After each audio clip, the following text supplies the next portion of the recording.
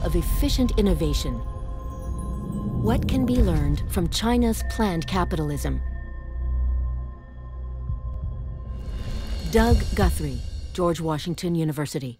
In fall of '89, I was living in Taiwan, studying Mandarin Chinese.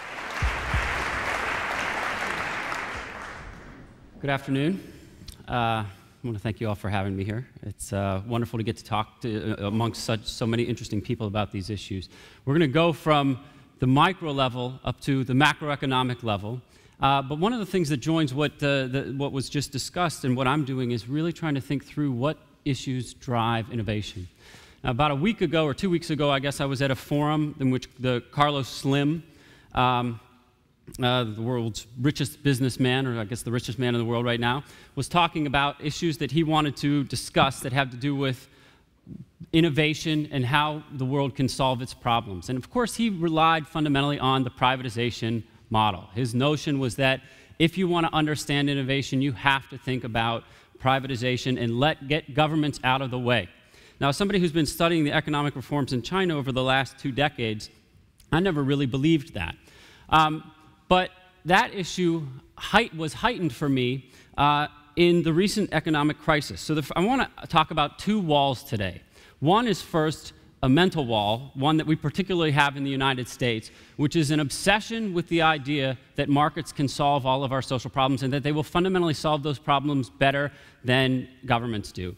The real mental problem here is not, I wouldn't argue that markets can't solve them better. It's that we as people don't have the political will to actually live in a market world. The problem is when you have a situation in which you give people the incentives or you deregulate and allow them to take massive risks, but you're not willing to let markets discipline that risky behavior, the whole system falls apart. So if we don't live in a world in which we have the political will to engage, to allow markets to truly discipline behavior, which meant in the case of the most recent crisis, we had to have let all of the banks fail, then we simply don't have any business talking about the beauty and the elegance of a free market system. So that kind of takes us to another question. Now, what I really want to talk about today, though, is what I've learned from China over the last couple of decades. This is an economic story that we know well.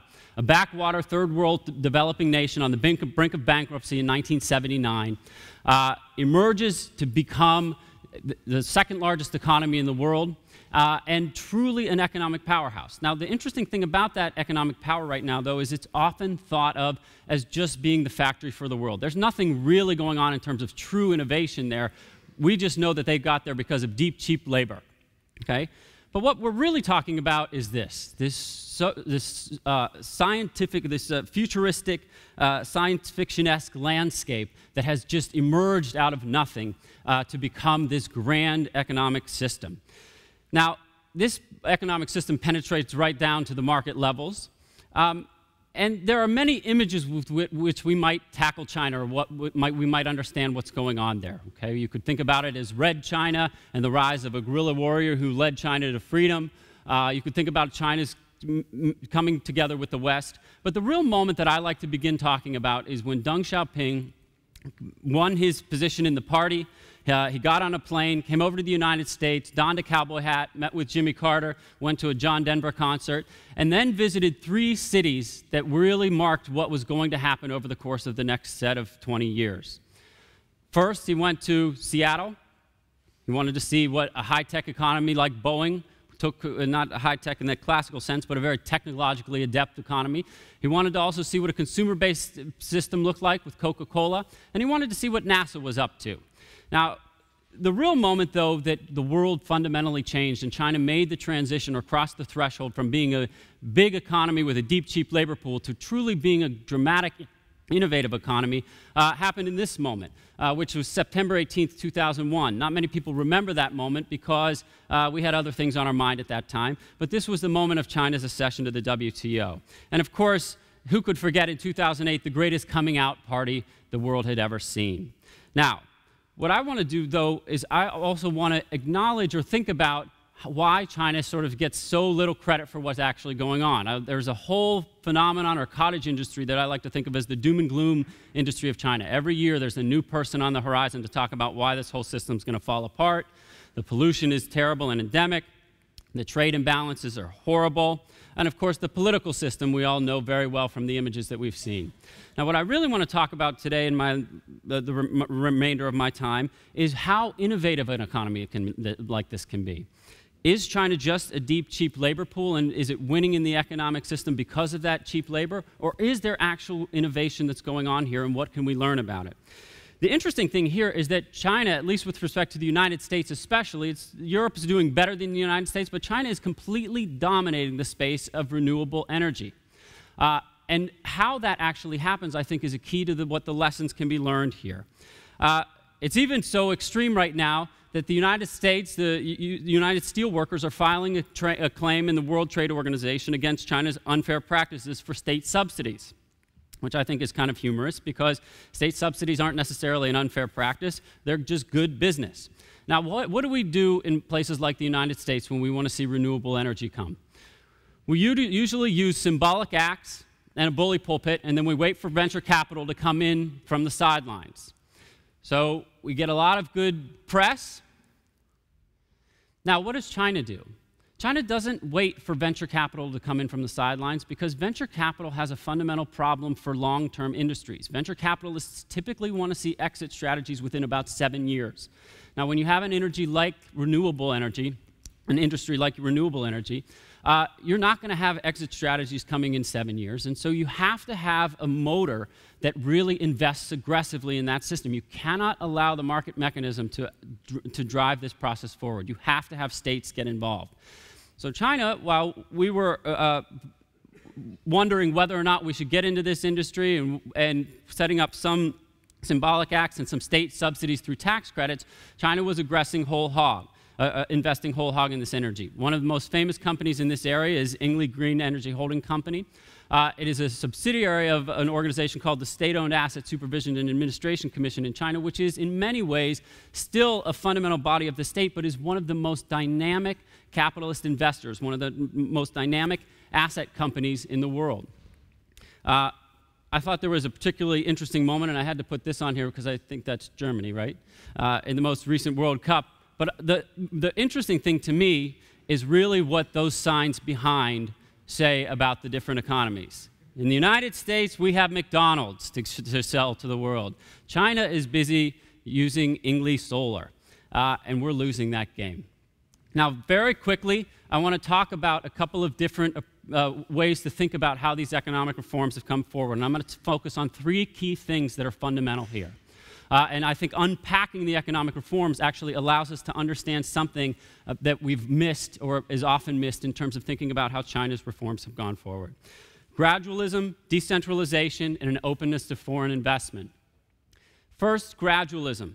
China is the one planned economy that wholeheartedly rejected the notion that you could have a rapid transition to private property. Now, a lot of the world looked at this and just thought, well, China is just being recalcitrant because there are a set of authoritarian oligarchs who just want to hold on to power, which may be true, except this approach to reform has actually been incredibly innovative because the process of building institutions is completely the opposite in China than in places like the United States. In the United States, we agree on an economic model, impose it from above, and say this is what it's going to be. In China, on the other hand, these institutions grow from the grassroots up. So to give you an example, in 1994, there was a lot of hand-wringing because China hadn't passed a labor law. Everybody was wondering where it is, why is it taking so long? What most people didn't know is that China was experimenting with labor contracts since 1983 in order to build up the knowledge of how this institutional structure or this institutional system should be, so that by the time they pass a labor law, it is actually one that really makes sense for how the economy works. The second piece of the puzzle that's really important for understanding China's economic reforms is decentralization. This is the key. This is the model of how economic development happens in China. China did not privatize, but it localized. And so you created an entire decentralized system of entrepreneurial local officials who were very aggressively competing with each other to drive forward a capitalist process. One thing that's a side note here, and it's important to know about China, the most important thing going on to China is not happening in Shanghai, Beijing, and Guangzhou. That's the typical place where everybody's looking, but that's old news. The real news is the second-tier city phenomenon. Places like Chengdu, Xi'an, Suzhou, Dalian, these places are so interesting in terms of what's going on, and it's all because they have entrepreneurial local governments and are very nimble and fast. I'll tell you a quick story about how this goes. If you've seen the transformation of Pudong in Shanghai, for those of you who've been there, you should go 100 miles inland and see the transformation of Suzhou Industrial Park. This is one of the most amazing economic stories you will ever see. Suzhou was having problems competing with Shanghai because Shanghai was actually really shutting it out in terms of development.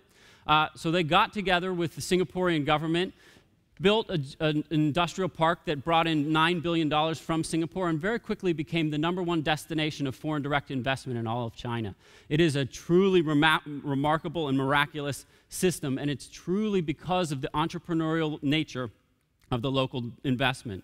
I also mentioned a few minutes ago the State-Owned Asset Supervision and Administration Commission. This is a state body, of course. This is not a private system, right? So a lot of people who are co-investing like Warren Buffett think, well, this must be some form of privatization because we know, because of the economic ideology about this, that markets are better and privatization is better, and if PetroChina is becoming the most efficient energy company in the world, which it is by almost every statistic in terms of efficiency, then it must be a privatized system. It's not. This is a state system, but it is a dynamic capitalist investor.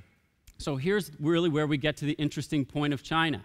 How is it today that the largest communist society in the world is the most dynamic capitalist economy in the world? That really is the interesting question of our time. Now, there's also a key part of this that is about attracting foreign direct investment. This is the holy grail for what these local officials want. They attract players. They do interesting deals with them. Those that are less corrupt are actually winning this game, so we often hear about the corruption that's endemic in China. The reality is that places like Suzhou and Chengdu are winning the fight for foreign direct investment precisely because they are so nimble, so good, and so uncorrupt. Key example of the case of Chengdu, Intel used to have its entire operation operating out of Shanghai until about 3 years ago when they decided we need to move west. Chongqing thought it was going to win that dynamic and had labeled itself a provincial-level municipality in a way of getting that kind of business. But it was Chengdu that got it because of this nimble, driven, entrepreneurial local state that actually drove that process. Similarly, of course, bigger organizations like Walmart are all over China, and they're really driving, of course, an amazing set of investment opportunities and really, in many ways, creating a very dynamic kind of capitalist sector that's really about an allegiance between the local states and the foreign investors. Now, I just want to wrap up very quickly here before I get the hook. In the capitalist West, I think we should drop the silly allegiance around the beauty of the free market. We don't have the political will to live by it, and it fails in terms of innovation. I think we have a tremendous amount to learn from China, and I'll just give you 4 key points on that.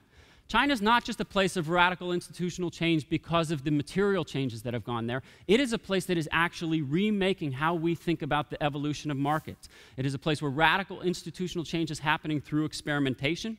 It's been successful largely because of government intervention, and I use that word intervention ironically because actually it's been primarily because of the government's will to actually drive this process forward. It is not a story of cheap labor. It's actually a story of true state-led innovation. And there's one ironic kicker here, which is that China may in the end actually be more transparent even, say, than the United States. I would say this is less so the case with Europe. But we think we always have them beat on the transparency front because, of course, capitalist institutions are much more transparent than state-led ones. But the corporate lobby that is distorting markets fundamentally in the country that I come from, which is also, ironically, I think, a broken democracy, I think is ultimately probably not nearly as transparent as what's actually going on in China. So that's all I have for you today, and thank you.